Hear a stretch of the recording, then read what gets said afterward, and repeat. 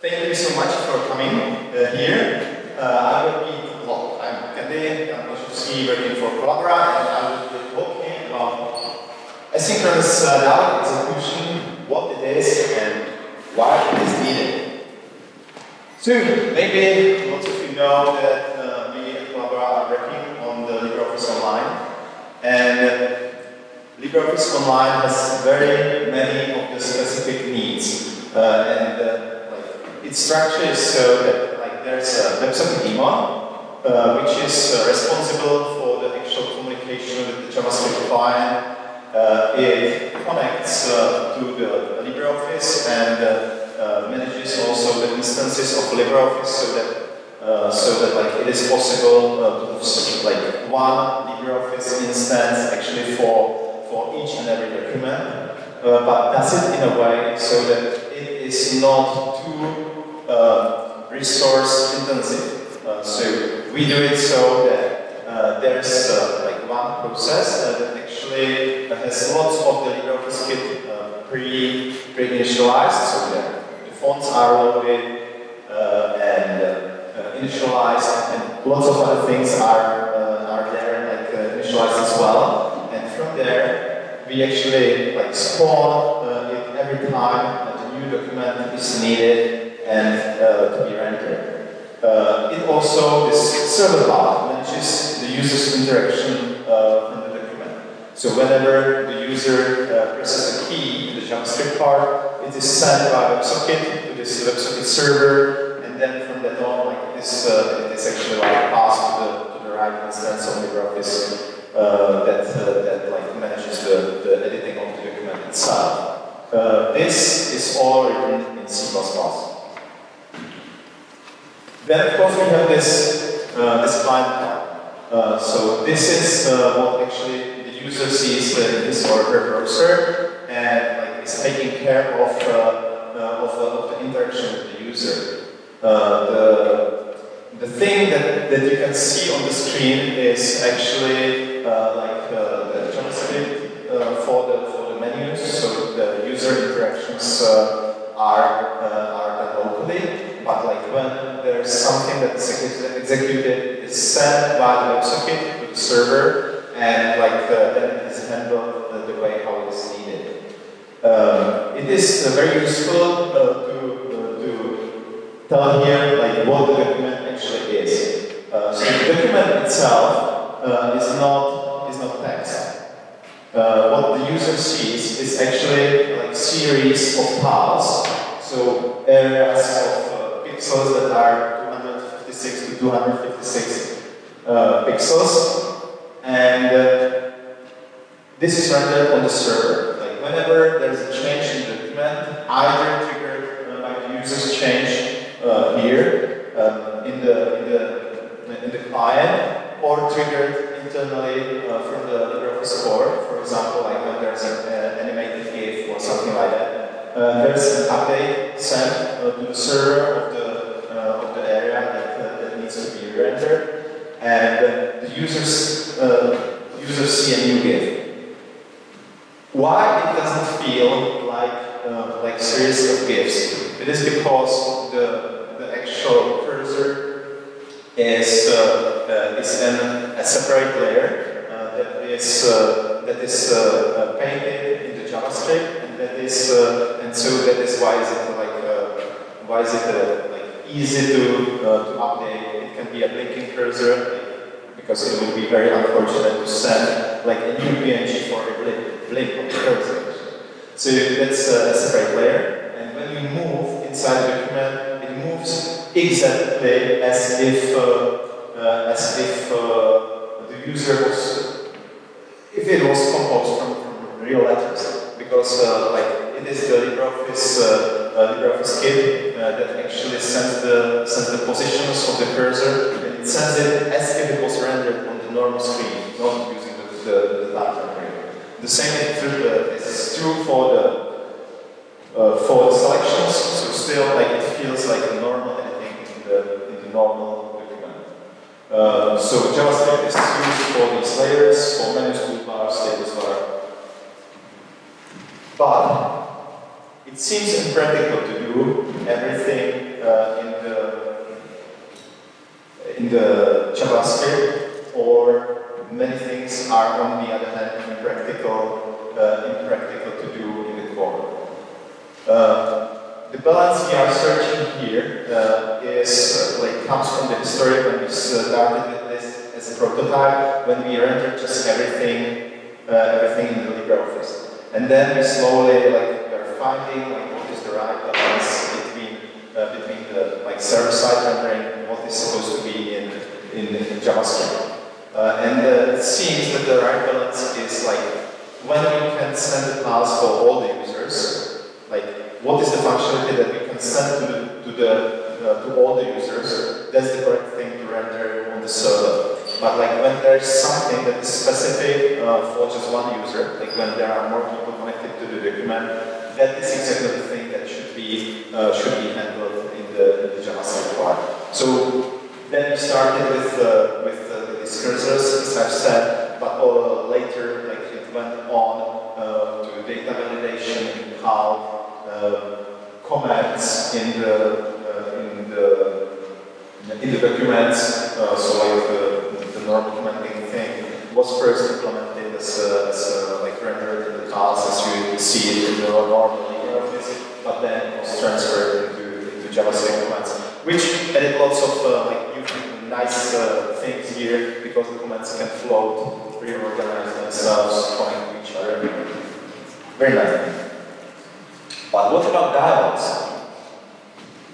Dialogs are something that we started first implementing in JavaScript itself, because it sounds like it is specific to the Japan user as well. But it quickly turned out that re-implementing the dialogs in JavaScript is extremely tedious and extremely process that takes too long time. So we had to find a place, special character, but then it turned out that it is much better to take the dialogs as they are in LibreOffice and tunnel them to the JavaScript part. So yeah, we started working on this thing, and nearly 1 year later, it finally had some fruitful results. And most of the work was done by Tirana, which big thanks here. Unfortunately, he went study to the US, so I cannot be here because of stuff himself. So now it is working. The features are exposed. There's lots of things here, like advanced character page properties. We can see some dialogs that are here. But of course, it is not a finished journey yet. So now it's reasonably easy to expose new dialog, but still you have to do some changes in the core for each of the dialogs. I will come later why it's necessary, because I will talk about some of the details here. But the first version, to actually see the dialog, it is now very easy to do, very easy to expose, but then you have to check if it works for the collaboration or not.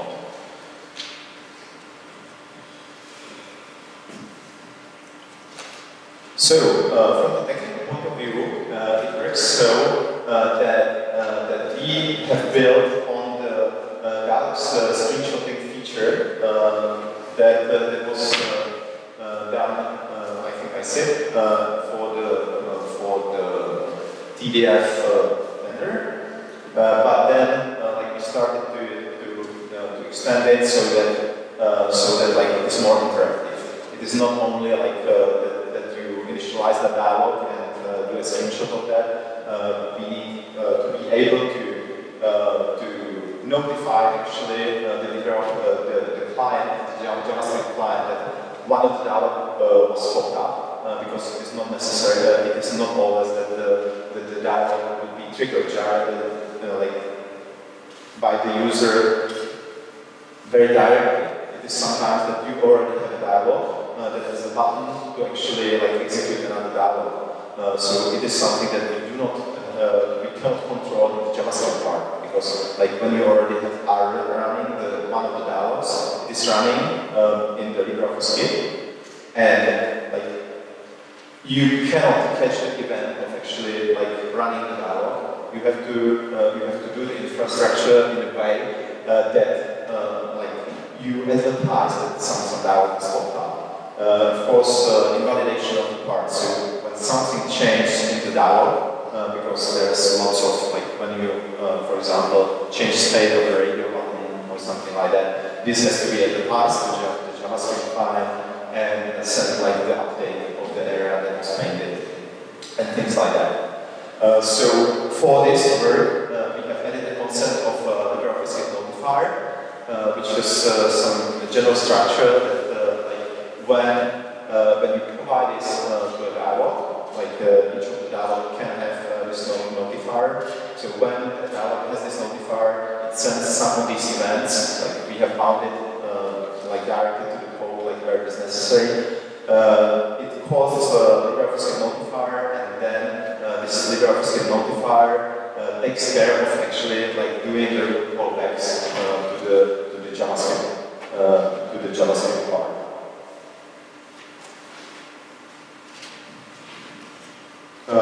This is just a summary of the things that had to be done in the notifier. So very obvious things like painting dialog, posting stuff about the new events, about most events, and stuff like that. And on the other hand, these callbacks that advertise that something has changed. So Windows indicating the actions that it was created, that something has changed, size changed, there was an holiday, or cursor is moved to somewhere. Because of course, obviously, the dialogs have their own cursor as well. Another thing that was quite challenging here is that the dialogs have to be localized. So when we implemented that, it was like quite a great work on actually using getText was not done yet. So we had to hack the LibreOffice core heavily to be able to actually like force language for the actual dialog. And this is again in order to be able to have multiple users in one document. But each of them like could have their own language settings. So like that could be one user that uses that in Czech, the other in German language, and it still has to work. So like when we are painting the dialog for one of the users, we just have to switch the language like directly for the painting, and switch it for the other. There was lots of stuff with resources to do that. But luckily, like these days, it is much cleaner and easier to do. So, how the conversion of the dialogs to Async work like, and what is it actually Async? I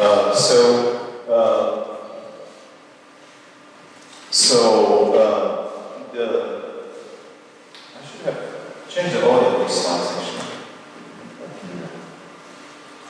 So, modal dialogs are the program. It is so that like normally modal dialogs block the user input for everything else. So like when you pop up the modal dialog, you can be sure that no actions in the actual document are taking place. So with the modal dialogs, like it is not possible for the other users to actually do something. But we in the collaborative editing, we actually need to do something else. We still need to do enable the other users to be actual that they still could edit the document and everything. Luckily, lots of this stuff already works or already worked before we started this execute this async work. It is because like the flow in the LibreOffice is so that like you have the main loop until you actually like execute some modal dialog. So in this main loop, the events are flowing in, and it calls sealed, so that like and other things that are going on can take place. So even when the model dialog was executed, it still was possible to hack it in the way that like you could have seen that it was still possible to type like behind the scenes. So this was good for us. Like the executor, you have seen the dialog, but the editing from the other users worked. The problem was like when two users actually open the same dialog. So like factory properties is something that lots of users will want to change, just like all the color of the font or stuff like that. And when these two actually open it at the same time, it means that like there was this main loop. From main loop there was an execute, and from this execute it called yield, and this yield again triggered another dialog, another execute. So it was main loop, execute, execute.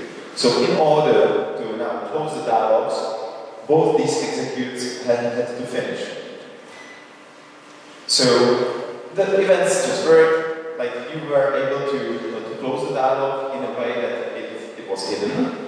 But before both these executes actually were closed, you didn't return to the main loop. So it means that the actual change of the attributes was not applied, which was the main problem here. And so we started to think like what to change here so that like it works for the user. And luckily there was something that already was implemented in LibreOffice, and it was start execute model, which means that it was a functionality that like showed the dialog, but returned the control back to the main loop. So there was no execute that would be calling the yield, but like when you actually started two dialogs, instead of like getting this stack of like main loop, execute, it was main loop, did something to show the dialog, return back to the main loop, and the other instance of the dialog again just show the dialog and return to the main loop. Ideal for us. This is what we need. But it turned out that using this was very impractical, because like for each, like when the execution actually ended, you have to apply the attribute. So when you click OK, you have to have the code that applies this. And for this, it was like for the start execute model, it was always necessary to create a new slot for this. Move the code actually like out of the procedure, like very rare, or method very rare, to somewhere else, do the stuff there. So instead we thought like it would be better to use a lambda. So you can see like in the easy cases it leads to very small code change. So in the red, it's the original code. So instead of scope VCL pointer, you change it to VCL pointer. It is so that the lifetime of the dialog doesn't end with going out of scope. The scope VCL pointer means that the dialog is distracted when the control goes out of the code. Instead, the VCL pointer just keeps it alive until after the dialog is actually like triggered to be closed. The other thing that is changed here is the execute is changed to start execute async. Then you have this lambda for like actually taking the stuff that is out of scope there to get the scope of the lambda function. Result is what is then called with when the dialog is actually closed. It gives the result like it was OK or cancel, and then you have the code that was previously here in many cases, because like it was handling the case. Like if the result of the execute was OK, do something with the OK and apply the attributes. So in many cases it's just like this. Well, you are using directly the code that is there. Unfortunately, like there are more advanced cases, and it needs more thinking. But general cases like this, so using lambdas was great choice here. Saves time, saves testing. Because like if it is obvious it is working, then you just click through the dialog and see that it is there. For non-modal dialogs, the situation was of course much easier because these were not using any type of execute. They were directly using the SFX infrastructure for registering the child window. And then in the code, when you actually want to show the dialog, there's a double child window, which works. There are different main rules, it stays in the main rule, so not much work down there. And it worked out of the box for the cover. So, usual caveats. Sometimes it happens that you expose a dialog in the online, but it doesn't appear.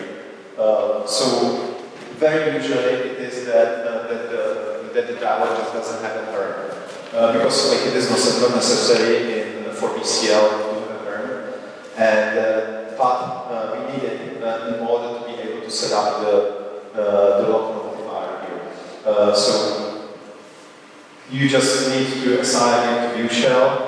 In all the applications, writer, calc, impress, you actually have a way how to get the view shell pointer. So you just assign it there. It works. Again, until after you want to make it work for the coder, depending when you have to do this conversion. Dialog is a speech language for users. Luckily, these days it is not a big issue. Still, there could be some cases like where you locate some weight cache, so you have to check if all works as expected. But these days, like this is usually sorted out and breaks. But anything else, in case you would like to expose a dialog in the online and it doesn't work for you, please reach to us on the IRC and or the mailing list, and we will be very happy to help you. So, thank you so much for listening. The work, as I've said, was mostly done by Bernard. Lots of conversion identity. Michael needs something for the lambda, for the execute. Async. So, that's from me.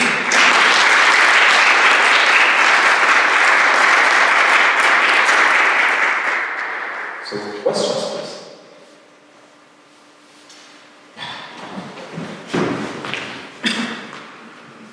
Just wanted to mention, I had a similar problem with the document stuff and having no parent for the dialog. So, wait a minute, and we have a default if you don't have one, which is not blocking any windows. So maybe you can use that to reset it. Yeah, thank you. Well, I think the biggest problem is when it's explicitly laid out, but like you see it just right over, right? So that's fine. Maybe you can consider like sort it out in this infrastructure if there's another assignment. Right, so just said maybe it's useful. Yeah. Okay. Thank you so much. Yeah. Other questions?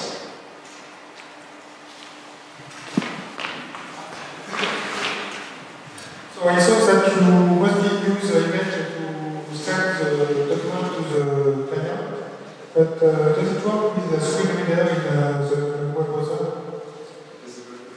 Screen reader, for example, for many people? No. So basically, accessibility is still a challenge because, as you know, we are working with these styles. So we have so far like bigger programs for the screen readers than just the dialogs.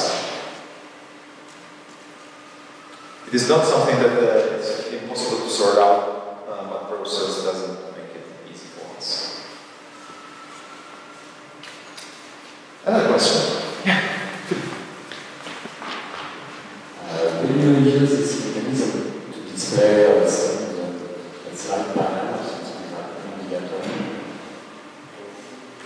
Yes.